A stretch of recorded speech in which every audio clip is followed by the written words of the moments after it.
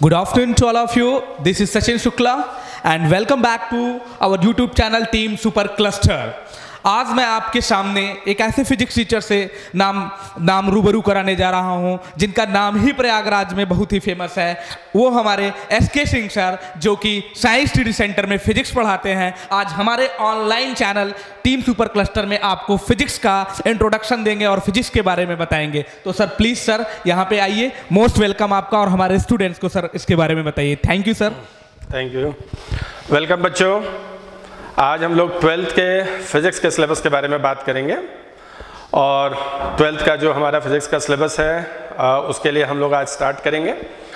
और ये साल 12th बड़ा इम्पॉर्टेंट है बच्चों, और इस साल आपको बोर्ड के साथ साथ आपको कॉम्पिटिटिव एग्ज़ाम, आपका चाहे जेई मेंस हो या आपका एडवांस हो या फिर आप नीट की प्रिपरेशन कर रहे हैं, तो दोनों ही लिहाज से ये बड़ा इम्पॉर्टेंट साल है बच्चों। तो टाइम वेस्ट नहीं करना है, तुरंत काम की बात पे आना है और तैयारी फटाफट शुरू कर देनी है।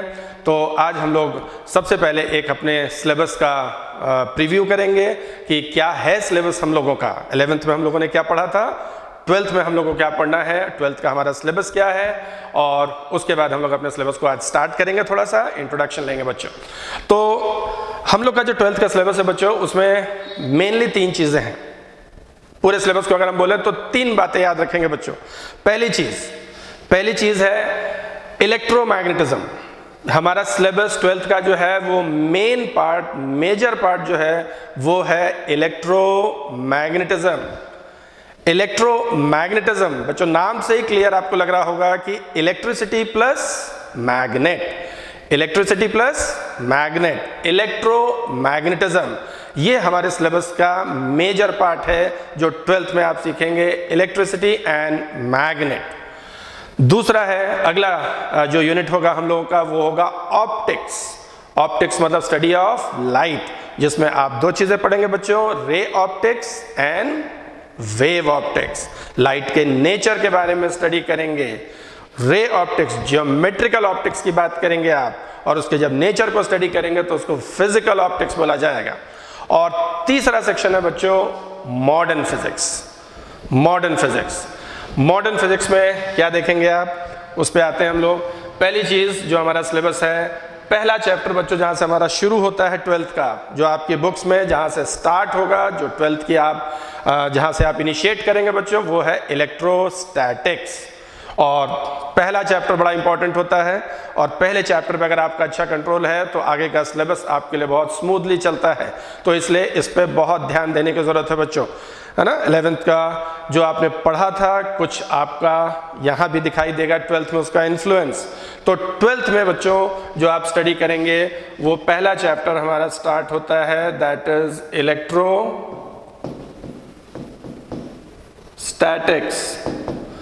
इलेक्ट्रोस्टैटिक्स। ये नाम से बच्चों पहले चैप्टर में आप देख रहे हैं इलेक्ट्रो वर्ड लिया गया, इलेक्ट्रॉन जैसे आप यूज करते हैं, तो इलेक्ट्रो वर्ड रेफर करता है चार्ज के लिए। तो electro means charge and static means rest. तो इस पूरे चैप्टर में आप पढ़ेंगे study of charges in rest condition. Charge के बारे में पढ़ेंगे और तब पढ़ेंगे जब वो चार्जेस रेस्ट कंडीशन में होंगे। इलेक्ट्रोस्टैटिक्स, इसलिए इसका नाम रखा है इलेक्ट्रोस्टैटिक्स। दूसरा बच्चों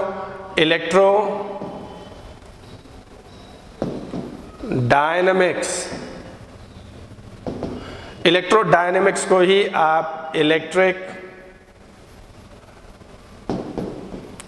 करंट बोल सकते हैं। इलेक्ट्रोडायनेमिक्स बच्चों चार्जेस को स्टडी करेंगे in dynamic condition in motion. तो जब चार्जेस को आप मोशन में स्टडी करते हैं तो उसको इलेक्ट्रोडायनेमिक्स बोलेंगे। और इलेक्ट्रोडायनेमिक्स चार्ज का मोशन में आना ही, चार्ज का चलना ही करंट होता है। तो जैसे ही हमारा चार्ज मोशन में आ जाएगा तो इसी इलेक्ट्रोडायनेमिक्स को हम लोग बोलेंगे इलेक्ट्रिक करंट। और अगला सेक्शन बच्चों मैग्नेटिज्म होगा। Magnetism electrostatics, electrodynamics, then magnetism. Magnetism में बच्चों कई चैप्टर्स होंगे, magnetic effects of current, classical magnetism, terrestrial magnetism, magnetic properties, छोटे छोटे कई सारे चैप्टर्स उसमें आपको मिलेंगे बच्चों। तो वो पूरा हम लोग देखेंगे मैग्नेटिज्म में। इसके बाद इलेक्ट्रिसिटी और मैग्नेटिज्म दोनों को यूज करेंगे आप। इलेक्ट्रिसिटी और मैग्नेट दोनों की प्रॉपर्टीज को जब आप यूज करेंगे तो बच्चों उसको हम लोग बोलते हैं electromagnetic induction, EMI, electromagnetic induction. नाम से क्लियर हो रहा होगा बच्चों। Electro means charge, electrostatics, electrodynamics जो चार्ज की आप बात करेंगे। इलेक्ट्रोमैग्नेटिज्म मीन्स इलेक्ट्रिसिटी, मैग्नेटिक, दोनों प्रॉपर्टीज आपको इस चैप्टर में साथ में दिखाई देंगी। तो पहले आप इलेक्ट्रोस्टैटिक्स पढ़ेंगे, इलेक्ट्रोडायनेमिक्स पढ़ेंगे, फिर आप मैग्नेटिज्म सीखेंगे और फिर आप दोनों को साथ में यूज करेंगे इन इलेक्ट्रोमैग्नेटिक इंडक्शन। और लास्ट में इसमें अल्टरनेटिंग करंट, AC। लास्ट में बच्चों अल्टरनेटिंग करंट,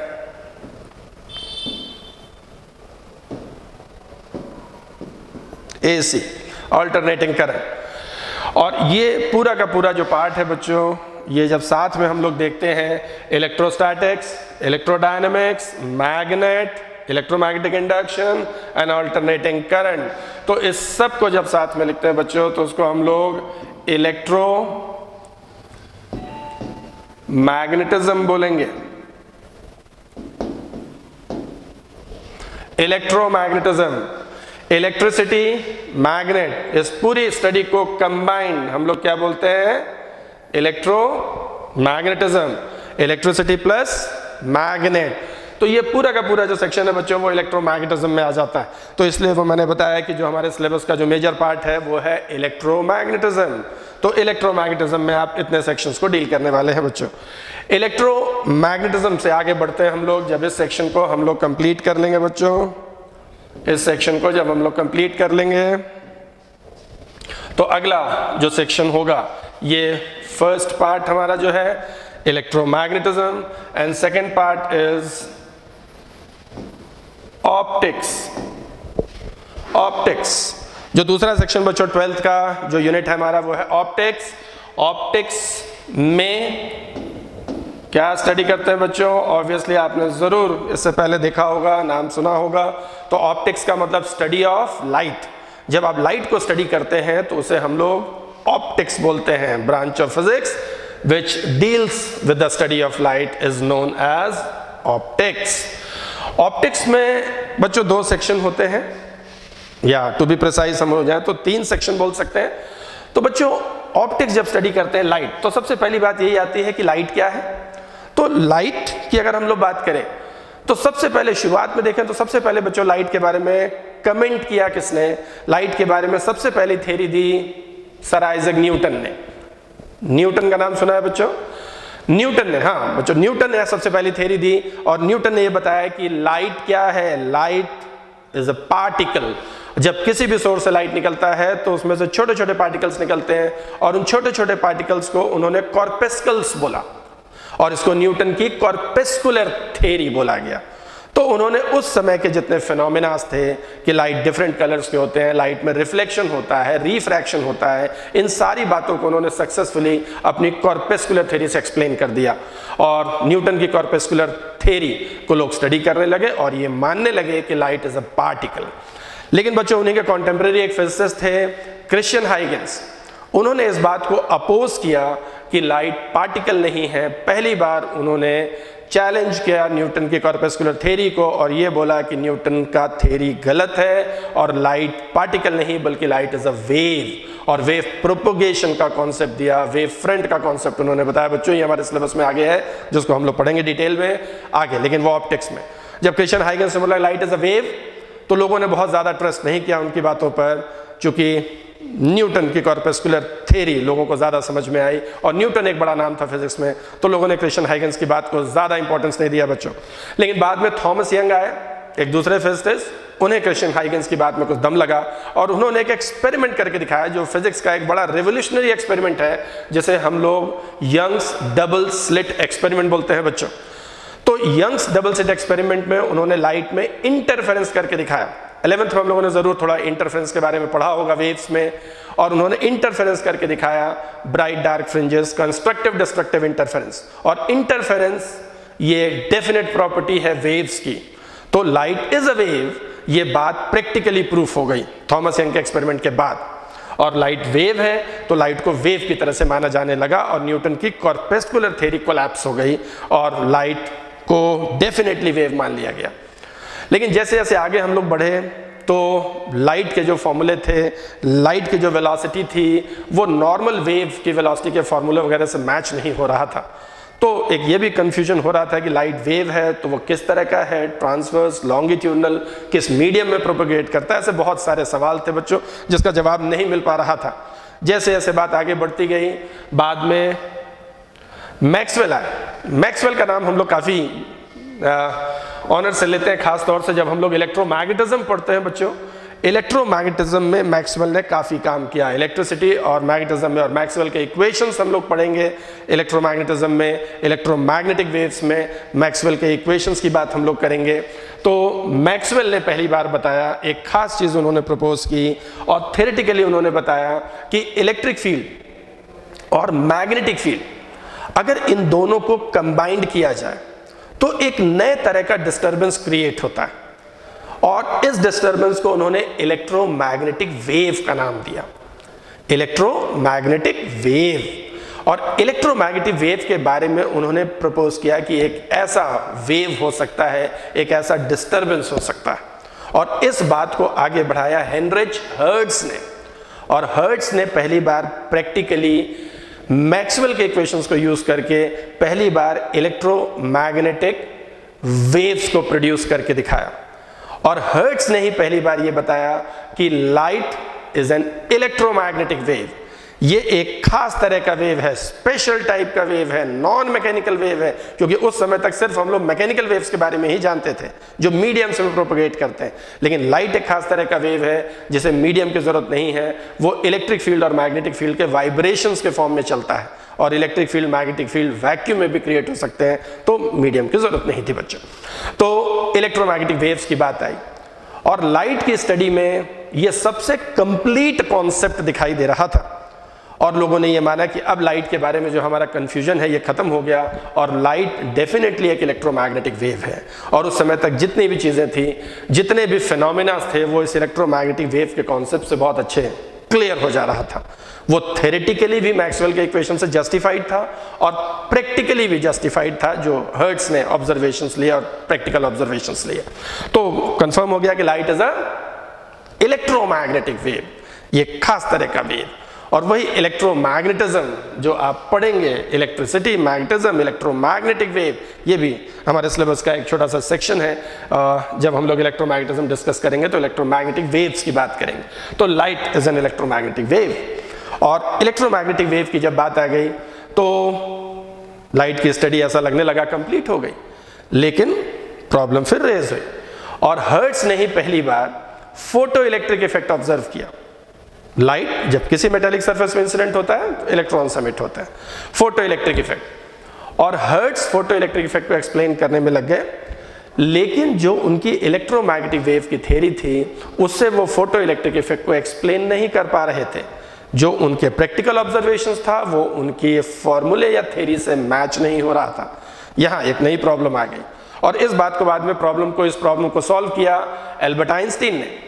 और आइंस्टीन ने मैक्स प्लैंक के कॉन्सेप्ट को यूज किया और एक नई बात फिर से की, और ये कहा कि लाइट वेव नहीं बल्कि पार्टिकल है, और लाइट छोटे छोटे एनर्जी पैकेट्स के फॉर्म में चलता है, and these energy packets are known as photons. Photons की बात की बच्चों पहली बार एल्बर्ट आइंस्टीन, और एल्बर्ट आइंस्टीन ने जैसे ही फोटॉन की बात की तो वो प्लैंक का कॉन्सेप्ट था, एक्चुअल में फोटॉन का जो कॉन्सेप्ट था वो प्लैंक ने दिया। तो फोटॉन की जब उन्होंने बात की और उसे फोटो इलेक्ट्रिक इफेक्ट में जैसे ही उन्होंने यूज़ किया तो सारी प्रॉब्लम सॉल्व हो गई, और फोटो इलेक्ट्रिक इफेक्ट बहुत अच्छे से लोगों को समझ में आ गया। लेकिन कंट्रोवर्सी शुरू हो गई कि लाइट वेव है या पार्टिकल है। थॉमस यंग का एक्सपेरिमेंट कह रहा था कि लाइट वेव है, हर्ट्ज कह रहे थे लाइट वेव है, इलेक्ट्रोमैग्नेटिक वेव है, और बाकी सारे फिनोमेना उससे एक्सप्लेन हो रहे थे फोटो इलेक्ट्रिक इफेक्ट में एल्बर्ट आइंस्टीन ने कहा कि लाइट वेव नहीं बल्कि पार्टिकल है। तो प्रॉब्लम यहाँ सिचुएशन क्लाइमैक्स में पहुंची, यानी न्यूटन से हमने शुरू किया और न्यूटन ने लाइट को पहले पार्टिकल ही बताया और न्यूटन से आते आते हम लोग एल्बर्ट आइंस्टीन तक आ गए। ये 1912 की बात है बच्चों, और न्यूटन से एल्बर्ट आइंस्टीन तक आने में करीब 200 साल हमको लग गए और इन 200 सालों में हम लोग घूम के फिर वहीं आ गए। लाइट पार्टिकल से शुरू हुआ और फिर लाइट नाम बदल गया, कॉर्पस्कल से उसको फिर पार्टिकल पे आ गया। तो प्रॉब्लम ये हो गई, पूरा कंफ्यूजन कि लाइट है क्या। और यहाँ पर बच्चों डी ब्रोगली आते हैं और डी ब्रोगली ने इस बात को पहली बार कंक्लूड किया और डी ब्रोगली ने एक नई बात की, एक नई रेवोल्यूशनरी बात की और पहली बार उन्होंने डुअलिटी प्रिंसिपल दिया, डुअल नेचर की बात की कि अगर कहीं पार्टिकल नेचर है तो उसके साथ वेव नेचर को एग्जिस्ट करता है, हर पार्टिकल के साथ एक वेव एसोसिएटेड होता है।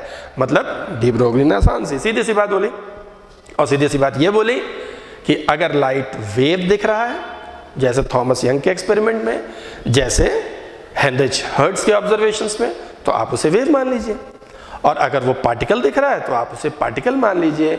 और उन्होंने डुअलिटी की बात की कि लाइट फोटोन ही है लेकिन उसके साथ एक वेव एसोसिएटेड है और वो एक इलेक्ट्रोमैग्नेटिक वेव है। तो आज हम लोग ये मान के चलते हैं कि लाइट वेव भी है, वो एक इलेक्ट्रोमैग्नेटिक वेव है। और अभी हम लोग ज़्यादा बात इलेक्ट्रोमैग्नेटिक वेव की करेंगे नहीं, क्योंकि पूरा सिलेबस ही इलेक्ट्रोमैग्नेटिज्म और इलेक्ट्रोमैग्नेटिक वेव्स पे ही डिपेंडेंट है, तो हम लोग डिटेल में बात करेंगे उसके बारे में। और दूसरी चीज़, हम लाइट को पार्टिकल भी मानते हैं, पार्टिकल मतलब फोटोन, उसे हम लोग फोटोन बोलेंगे, है ना। तो इसलिए ऑप्टिक्स की जो स्टडी है ये दो पार्ट में हम डील करते हैं। First part is ray optics, और बच्चों रे ऑप्टिक्स को ही हम लोग ज्योमेट्रिकल ऑप्टिक्स भी बोलते हैं। रे ऑप्टिक्स में सिर्फ एक बात मानते हैं कि light travels in a straight line path, light straight line पर चलता है, रेक्टिलिनियर प्रोपगेशन ऑफ लाइट।